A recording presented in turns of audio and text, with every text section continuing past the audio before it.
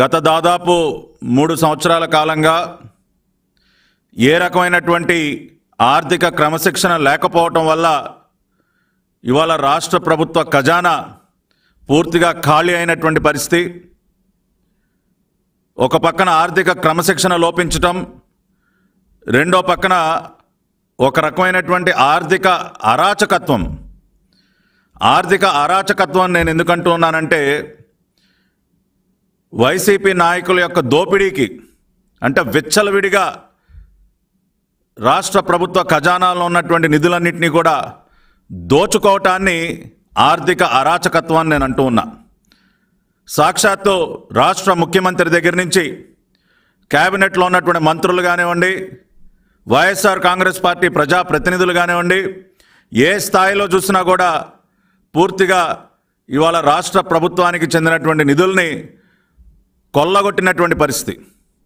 ఇంకొక పక్కన ఇష్టానుసారం దుబారా చేసినటువంటి పరిస్థితి. కాబట్టి ఆ రకంగా ఆర్థిక క్రమశిక్షణ లోపించటం, అదేవిధంగా ఆర్థిక అరాచకత్వం, అంటే ఆర్థిక ఉగ్రవాదం, మనం ఏ పదాలైనా పెట్టుకోవచ్చు. ఆర్థిక అరాచకత్వం అనాలా, ఆర్థిక ఉగ్రవాదం అనాలా, అది నేను ప్రజలకే వదిలేస్తున్నా. ఆ రకమైనటువంటి వైసీపీ నాయకుల యొక్క పనితీరు వల్ల ఈ రోజున రాష్ట్ర ప్రభుత్వ ఖజానా పూర్తిగా ఖాళీ అవటమే కాకుండా భవిష్యత్తులో రాష్ట్ర ప్రభుత్వానికి ఏ ఆర్థిక సంస్థ కూడా నిధులు ఇవ్వనటువంటి పరిస్థితికి వాళ్ళ రాష్ట్ర ప్రభుత్వం చేరుకుంది. అది వరల్డ్ బ్యాంక్ కానివ్వండి, ఏషియన్ ఇన్ఫ్రాస్ట్రక్చర్ బ్యాంక్ కానివ్వండి, న్యూ డెవలప్మెంట్ బ్యాంక్ కానివ్వండి, ఇంకా విదేశీ ఫైనాన్షియల్ ఇన్స్టిట్యూషన్స్, విదేశీ ఆర్థిక సంస్థలు, బ్యాంకులు ఏవి కూడా ఇవాళ రాష్ట్ర ప్రభుత్వానికి, జగన్మోహన్ రెడ్డి సర్కార్కి పైసా కూడా నిధులు విడుదల చేయలేనటువంటి పరిస్థితికి వాళ్ళ రాష్ట్ర ప్రభుత్వం, ఈ రాష్ట్ర ప్రభుత్వం యొక్క పనితీరు వల్ల ఆ పరిస్థితి ఉత్పన్నమైంది. దీనికి పూర్తి బాధ్యత ఈ రాష్ట్ర ముఖ్యమంత్రి జగన్మోహన్ రెడ్డి వహించాలి. ఇవాళ ఇటువంటి పరిస్థితులలో ఈ మధ్యనే ఒక 4 రోజుల క్రితం కేంద్ర ప్రభుత్వం ఆర్థిక మంత్రిత్వ శాఖ, government of India, ministry of finance వారు ఒక లేఖని రాష్ట్ర ప్రభుత్వానికి రాయటం జరిగింది. జనవరి 17, 2022న Shamsher Singh Rawat, principal secretary finance, government of Andhra Pradesh వారికి ఒక లేఖ రాశారు. ఏదైతే మరి ఈ రాష్ట్ర ప్రభుత్వం చేసినటువంటి ఆర్థిక అరాచకత్వం వల్ల, ఈ రాష్ట్ర ప్రభుత్వానికి ఆర్థిక క్రమశిక్షణ లోపించడం వల్ల ఇవాళ ఒక ఘాటైనటువంటి లేఖ కేంద్ర ఆర్థిక మంత్రిత్వ శాఖ దగ్గర నుంచి, ministry of finance, government of India నుంచి ఇవాళ రాష్ట్ర ప్రభుత్వానికి వచ్చినటువంటి పరిస్థితి. సిగ్గుపడాలి రాష్ట్ర ప్రభుత్వం. ఇటువంటి ఘాటైన లేఖలు గతంలో ఎప్పుడైనా తెలుగుదేశం పార్టీ హయాంలో చంద్రబాబు నాయుడు గారు ముఖ్యమంత్రిగా ఉన్నటువంటి సందర్భంలో మినిస్ట్రీ ఆఫ్ ఫైనాన్స్ వారు రాసినటువంటి సందర్భాలు ఉన్నాయా? ఇవాళ మీ ప్రభుత్వం యొక్క ఆర్థిక అరాచకత్వం వల్ల, ఆర్థిక ఉగ్రవాదం వల్ల ఈ రకమైనటువంటి ఘాటైనటువంటి లేఖలు ఇవాళ కేంద్ర ప్రభుత్వం వద్ద నుంచి అందుకోవాల్సినటువంటి పరిస్థితి ఉత్పన్నమైంది. ఇవాళ ఈ లేఖలో ఏం రాశారంటే, దీనిలో ఉన్నటువంటి అంశాలన్నీ కూడా ఇవాళ నేను చదివి వినిపిస్తా రాష్ట్ర ప్రజలందరికీ. వాళ్ళకు కూడా అర్థం అవ్వాలి కదా, ఈ జగన్మోహన్ రెడ్డి సర్కారు యొక్క నిర్వాహకం వల్ల మనం ఇవాళ ఎంత గడ్డు పరిస్థితిలోకి వెళ్ళిపోయామో, ఇవాళ ఒక రకమైనటువంటి ఆర్థిక ఎమర్జెన్సీలోకి ఇవాళ రాష్ట్రం ఏ రకంగా వెళ్ళిపోయిందో రాష్ట్ర ప్రజలకు కూడా తెలియాలి. To Shri Shamsher Singh Rawat, principal secretary finance వారికి, doctor Prasanna, deputy secretary, ministry of finance, department of economic affairs, DA వారి దగ్గర నుంచి వచ్చినటువంటి లేఖ. ఈ లేఖ యొక్క subject release of advance for the NDB అంటే new development bank and AIIB అంటే Asian infrastructure bank assisted ఈఏపీస్ in Andhra Pradesh అంటే externally aided projects in Andhra Pradesh. Sir, this has reference to your letters dated December 16th, 2021 and December 21, 2021 requesting DEA, Department of Economic Affairs, to consider release of advance disbursement for AIIB, Asian Infrastructure Bank, financing Andhra Pradesh Rural Roads Project, APRRP, and NDB financing, New Development Bank financing, Andhra Pradesh Roads and Bridges Reconstruction Project, APR BRP, and Andhra Pradesh Mandal Connectivity and Rural Connectivity Improvement Project, APMCR CIP. అంటే రావత్ గారు 2 లేఖలు రాశారంటండి ministry of finance government of India వారికి. ఒకటి December 16వ తేదీన, రెండోది December 21వ తేదీన 2 లేఖలు రావత్ గారు రాశారు. దేని గురించి అండి? For release of advance disbursement AIB Asian infrastructure బ్యాంకుకి సంబంధించి, న్యూ డెవలప్మెంట్ బ్యాంకుకి సంబంధించి ఏదైతే లోన్స్ శాంక్షన్ అయి ఉన్నాయో వాటికి సంబంధించినటువంటి నిధుల అడ్వాన్స్ కోసం ఈయన గారు రావత్ గారు 2 లేఖలు రాశారు. ఈ నిధులు 3 కీలకమైనటువంటి ప్రాజెక్టులకు సంబంధించినటువంటి నిధులు. ఒకటి Andhra Pradesh roads and Andhra Pradesh rural roads project, ఏపీఆర్ఆర్పి, అంటే గ్రామీణ ప్రాంతాల్లో రోడ్ల అభివృద్ధి చెందినటువంటి project.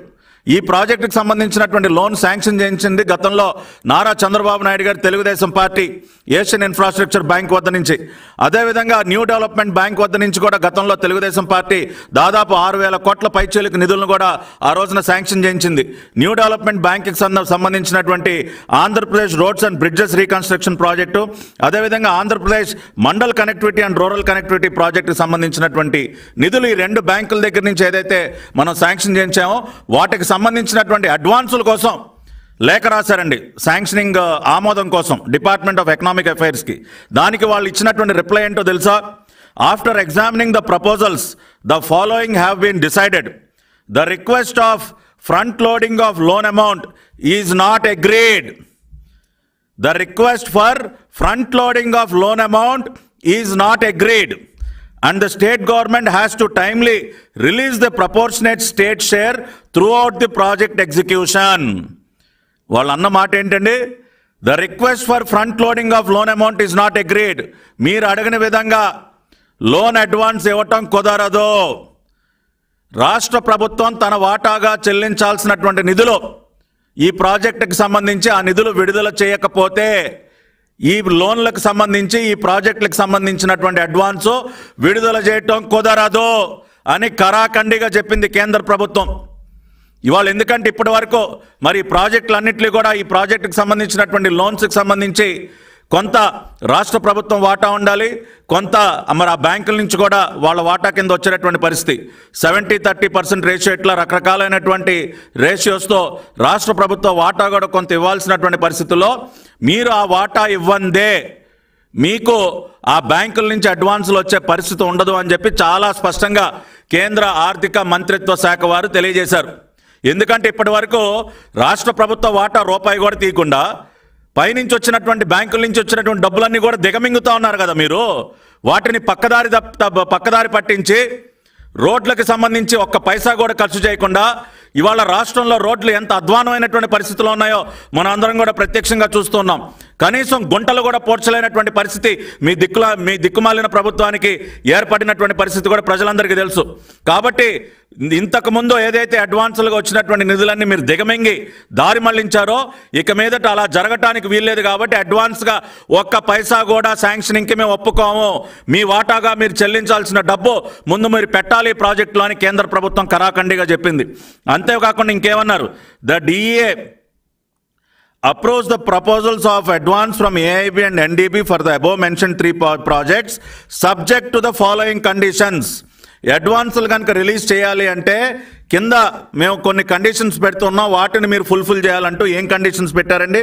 Pre condition for initial advance, GOAP అంటే government of Andhra Pradesh to submit the claims for liquidating the entire advance amount of $70 million received for APRRP project. గతంలో మరి ఏదైతే $70 మిలియన్ ఏషియన్ ఇన్ఫ్రాస్ట్రక్చర్ బ్యాంక్ నుంచి అడ్వాన్స్గా మీరు తీసుకున్నారో ఆంధ్రప్రదేశ్ రూరల్ రోడ్స్ ప్రాజెక్టుకి సంబంధించి ఆ అడ్వాన్స్గా తీసుకున్న మొత్తానికి ముందు లెక్కలు అప్పచెప్పండి. You have to submit the claims for liquidating the entire advance amount of $70 million. ఎందుకంటే గతంలో మేము చెప్పాం $70 మిలియన్ ఏషియన్ ఇన్ఫ్రాస్ట్రక్చర్ బ్యాంక్ నుంచి వస్తే పూర్తిగా ఆ డబ్బునంతా కూడా వీళ్ళు దిగమింగారు. ఒక్క పైసా కూడా గ్రామీణ ప్రాంతాల్లో ఉన్నటువంటి రోడ్ల అభివృద్ధికి ఖర్చు చేయకుండా పూర్తిగా దిగమింగామని మేము ఏదైతే తెలుగుదేశం పార్టీ పక్షాన మేము చెప్పామో, ఆ రోజున ఏషియన్ ఇన్ఫ్రాస్ట్రక్చర్ బ్యాంకుకు సంబంధించినటువంటి నిధులు దారి మళ్లించారని ఏదైతే చెప్పామో, దానికి సంబంధించి ఇవాళ ministry of finance, department of economic affairs వారు ఆ లెక్కలన్నీ కూడా ముందు మీరు మాకు సబ్మిట్ చేయండి అని చెప్పి వాళ్ళు ఒక కండిషన్ పెట్టారు. మీకు భవిష్యత్తులో ఇంకా అదనంగా ఏ బ్యాంకు నుంచి, అది ఎన్డీబీ అయినా ఏఐబి అయినా, వీటి నుంచి మీకు అడ్వాన్స్ లోన్ అమౌంట్ రావాలంటే ముందు గతంలో తీసుకున్న $70 మిలియన్ లెక్కలు చెప్పండి అని వాళ్ళు చాలా స్పష్టంగా చెప్పారు. తీయండి లెక్కలు చూద్దాం. మీరు ఎవడెవడికి ఎంత దోచిపెట్టారో ఇవాళ తేలిపోవాలి. ఇవాళ మీ పెద్దిరెడ్డి రామచంద్రారెడ్డి ఈ పొంగనూరు పుడింగికి ఎంత దోచిపెట్టారో, పిఎల్ఆర్ కన్స్ట్రక్షన్స్కి ఎంతెంత దోచిపెట్టారో తీయండి, మొత్తం లెక్కలు సబ్మిట్ చేయండి డిపార్ట్మెంట్ ఆఫ్ ఎకనామిక్ అఫైర్స్కి. అప్పుడు తేలుతుంది మీరు ఎవడెవడికి ఎంతెంత దోచిపెట్టారో. రోడ్ల పేరుతో మేము ఆ రోజున తీసుకొచ్చినటువంటి అప్పుని, బ్యాంకుల ద్వారా శాంక్షన్ చేసినటువంటి నిధుల్ని ఎవడెవడికి దోచిపెట్టి ఎంతెంత దిగమింగారో లెక్కలు సబ్మిట్ చేయండి సార్, చూస్తాం. అంతేకాకుండా GOAP to immediately transfer all the money to the respective PIAs అంటే project implementing authorities which was received earlier either through advance or reimbursement method in other EAPs, including amount received for AP 24/7 project from World Bank and AIB. చాలా స్పష్టంగా GOAP to immediately transfer all the money to the respective project implementing authorities. రాష్ట్ర ప్రభుత్వం, ఆంధ్రప్రదేశ్ ప్రభుత్వం తక్షణమే గతంలో వీళ్ళు draw చేసినటువంటి డబ్బు వివిధ ప్రాజెక్టులకు సంబంధించి వీళ్ళు వరల్డ్ బ్యాంక్ దగ్గర నుంచి, ఏషియన్ ఇన్ఫ్రాస్ట్రక్చర్ బ్యాంక్ దగ్గర నుంచి డ్రా చేసినటువంటి సొమ్మంతా కూడా సంబంధిత ప్రాజెక్ట్ ఇంప్లిమెంటింగ్ అథారిటీస్కి, PIAస్కి తక్షణమే మీరు ఆ డబ్బంతా కూడా మీరు చెల్లించాలి. మీరు అడ్వాన్సుల రూపంలో, రీఎంబర్స్మెంట్ రూపంలో ఏదైతే డబ్బు తీసుకున్నారో, ఇప్పటి వరకు మీరు ప్రాజెక్ట్ ఇంప్లిమెంటింగ్ అథారిటీస్ అంటే వాళ్ళ రోడ్లకు సంబంధించి ENC R&B ప్రాజెక్ట్ ఇంప్లిమెంటింగ్ అథారిటీగా ఉంటారు. డిఫరెంట్ డిపార్ట్మెంట్స్ ప్రాజెక్ట్ ఇంప్లిమెంటింగ్ అథారిటీస్గా ఉంటాయి. కాబట్టి మీరు తక్షణమే మీరు గతంలో తీసుకున్న సొమ్ము మొత్తం, మీరు ఎవడెవడికి దోచిపెట్టినా మొత్తం ఆ డబ్బంతా కూడా వెనక్కి తీసుకొచ్చి సంబంధిత డిపార్ట్మెంట్స్కి, ప్రాజెక్ట్ ఇంప్లిమెంటింగ్ అథారిటీస్కి మీరు చెల్లించాలని కండిషన్లు పెట్టారు సార్. మీకు భవిష్యత్తులో ఒక్క పైసా వివిధ బ్యాంకుల నుంచి రావాలంటే ముందు గతంలో తీసుకున్న డబ్బులకు లెక్కలు చెప్పమన్నారు. అదేవిధంగా గతంలో డబ్బులు తీసుకుని మీరు దోచుకున్న డబ్బునంతా కూడా మళ్ళీ తిరిగి వెనక్కి తీసుకొచ్చి సంబంధిత డిపార్ట్మెంట్లకి మీరు చెల్లింపులు చేస్తేనే మీకు భవిష్యత్తులో మా మినిస్ట్రీ ఆఫ్ ఫైనాన్స్, కేంద్ర ఆర్థిక మంత్రిత్వ శాఖ దగ్గర నుంచి, ఇంకా ఈ Asian infrastructure bank, NDB, world బ్యాంకుల దగ్గర నుంచి డబ్బులు డ్రా చేయడానికి అనుమతి లభిస్తుంది. మీరు ఆ రకంగా చేయకపోతే మీకు అనుమతి ఉండదు. మీ ప్రభుత్వానికి ఒక్క పైసా కూడా ఇంకా వివిధ బ్యాంకుల నుంచి వచ్చే పరిస్థితి ఉండదు అని చెప్పి చాలా కరాఖండిగా మినిస్ట్రీ ఆఫ్ ఫైనాన్స్ వారు తెలియజేశారు. మీ మొఖాలు తీసుకెళ్ళి ఎక్కడ పెట్టుకుంటారు ఇప్పుడు చెప్పండి. సిగ్గుపడాలి ఈ రకంగా లేఖలు అందుకున్నందుకు. ఈ రాష్ట్ర ఆర్థిక మంత్రి బుగ్గన రాజేంద్రనాథ్ రెడ్డి సిగ్గుపడాలి. ఈ రాష్ట్ర ముఖ్యమంత్రి జగన్ రెడ్డి సిగ్గుపడాలి. మీరు చేసినటువంటి దోపిడీ వల్ల, మీ ప్రభుత్వానికి ఆర్థిక క్రమశిక్షణ లోపించడం వల్ల, మీ ఆర్థిక అరాచకత్వం వల్ల ఇటువంటి లేఖలు ఇవాళ అందుకోవాల్సినటువంటి పరిస్థితి. ఇంకా ఏమన్నారు? Conditions for availing the advance method in every subsequent stage. భవిష్యత్తులో ప్రతి స్టేజ్లో కూడా మీరు పాటించాల్సినటువంటి నిబంధనలు, దానిలో loan amount received from the lending agencies should be directly transferred to the PD's bank account with in 7 working days by government of Andhra Pradesh.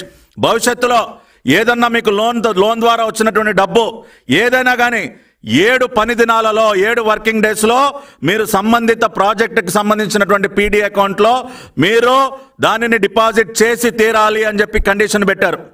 Timely release of proportionate state share by the government of Andhra Pradesh. రాష్ట్ర ప్రభుత్వ వాటా కింద మీరు పెట్టాల్సినటువంటి డబ్బును కూడా మీరు సకాలంలో మీరు చెల్లించాలి అన్న ఒక నిబంధన పెట్టారు. అదేవిధంగా GOAP, government of Andhra Pradesh, to submit the monthly progress report, physical and financial of these projects to department of economic affairs and respective funding agencies.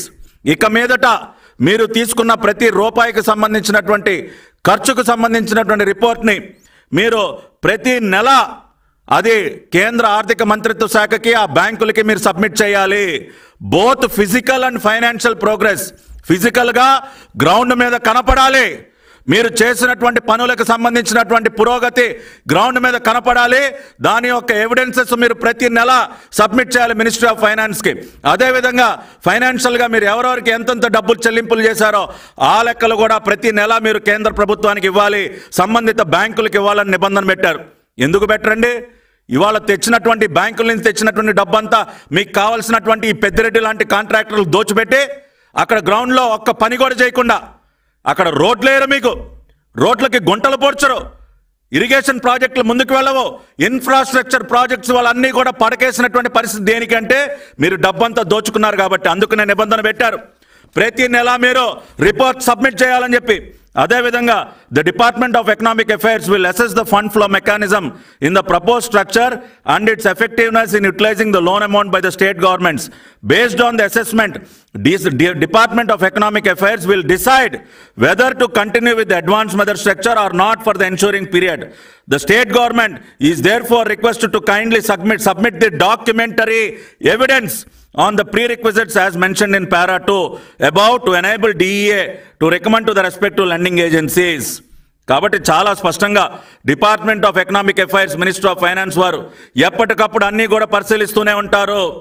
మీరు మేము పెట్టినటువంటి నిబంధనల్ని ఏ రకంగా పాటిస్తూ ఉన్నారో మేము చూస్తూనే ఉంటాం. మీరు ఎప్పటికప్పుడు మేము చెప్పిన విధంగా మీరు కనుక డాక్యుమెంటరీ ఎవిడెన్స్ సబ్మిట్ చేయకపోతే, మేము పెట్టినటువంటి కండిషన్స్ని మీరు ఫాలో అవ్వకపోతే మేము మళ్ళీ కూడా వాటిని రివ్యూ చేసుకునే పరిస్థితికి వస్తుంది. కాబట్టి మీరు ఆ రకంగా వ్యవహరించాలి అని చెప్పి this issues with the approval of the competent authority, yours faithfully doctor Prasanna, deputy secretary, department of economic affairs, ministry of finance. సంబరపడండి. ఇప్పుడు ఇటువంటి గొప్ప లేఖ మీకు చివాట్లు, మీ ప్రభుత్వానికి చంపబెట్టు లాంటి లేఖ ఇది కేంద్ర ఆర్థిక మంత్రిత్వ శాఖ దగ్గర నుంచి వచ్చింది. కారణం మీ ప్రభుత్వానికి ఆర్థిక క్రమశిక్షణ లేకపోవటం, మీరు చేస్తున్నటువంటి ఆర్థిక అరాచకత్వం వల్ల ఇటువంటి లేఖను అందుకున్నారా మీరు? ఇది మీరు సాధించినటువంటి ఘనత. ఇవాళ ఒక Asian infrastructure bank, world bank, new development bank, ఇటువంటి ప్రపంచ ఆర్థిక సంస్థలు, పెద్ద పెద్ద బ్యాంకుల దగ్గర నుంచి ఆ రోజున చంద్రబాబు నాయుడు గారు కష్టపడి లోన్స్ శాంక్షన్ చేస్తే వాటన్నిటిని దిగమింగారు. కాబట్టి ఇవాళ పూర్తిగా మరి ఇన్ని రకాలైనటువంటి నిబంధనలతో మీకు ఘాటైనటువంటి లేఖ రాశారు. అయ్యా రావత్ గారు, ఏంటి సార్ మీరు ప్రిన్సిపల్ సెక్రటరీగా ఉన్నటువంటి ఇవాళ మీ డిపార్ట్మెంట్, ఫైనాన్స్ డిపార్ట్మెంట్లో ఉన్నటువంటి పరిస్థితి ఏంటి? అయ్యా బుగ్గన రాజేంద్రనాథ్ రెడ్డి గారు, ఎక్కడ దాక్కున్నారు సార్? రండి బయటికి. మీ దాగుడు మూతలు చాలు. ఇంకా ఢిల్లీలో దాక్కున్నారా లేదా ఇంకెక్కడ దాక్కున్నారో రండి, వచ్చి సమాధానం చెప్పండి రాష్ట్ర ప్రజలకి. ఈ లేఖకి మీరు సమాధానం చెప్పండి రాష్ట్ర ప్రజలకి. బుగ్గన రాజేంద్రనాథ్ రెడ్డి తక్షణమే మీడియా ముందుకు వచ్చి దీనికి సమాధానం చెప్పాలి. ఇవాళ గతంలో కేంద్ర ప్రభుత్వం ఇప్పుడు అడుగుతున్నట్టు మీరు తీసుకున్నటువంటి ప్రతి ఒక్క రూపాయికి మీరు లెక్క చెప్పాలి.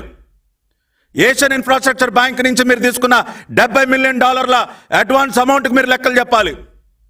ఎవడెవరికి ఎంత దోచిపెట్టారో మీరు లెక్కలు చెప్పాలి.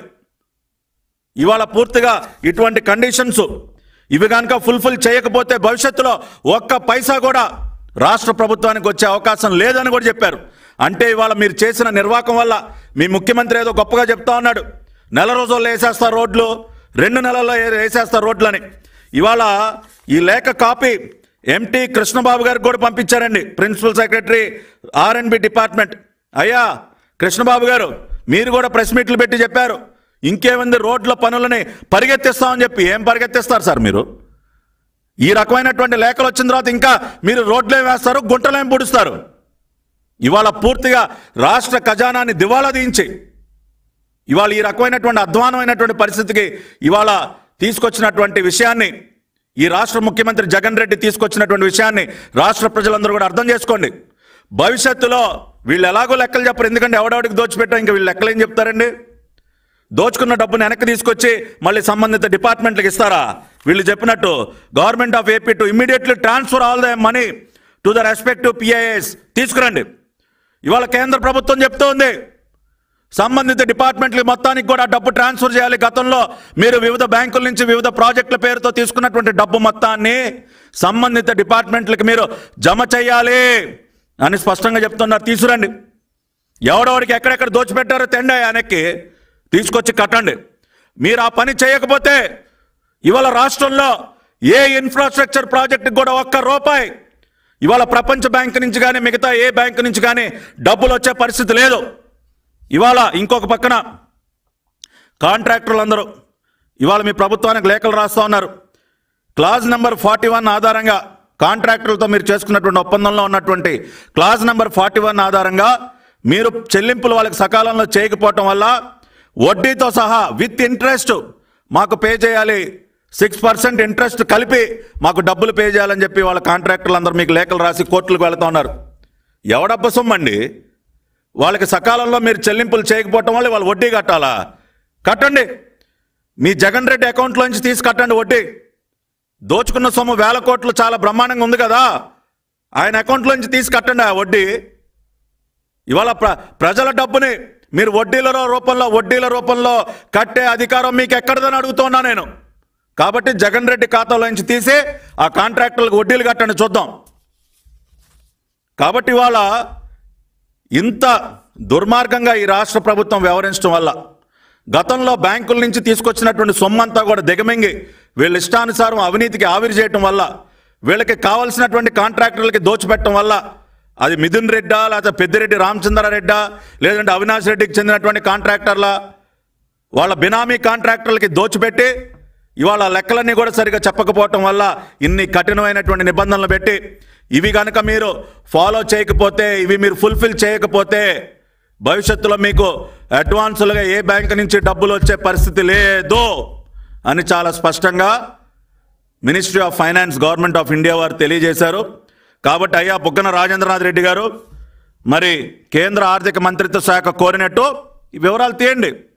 ఆ లెక్కలన్నీ తీసి మినిస్ట్రీ ఆఫ్ ఫైనాన్స్కే కాకుండా రాష్ట్ర ప్రజలందరికీ కూడా ఆ లెక్కలన్నీ చెప్పండి.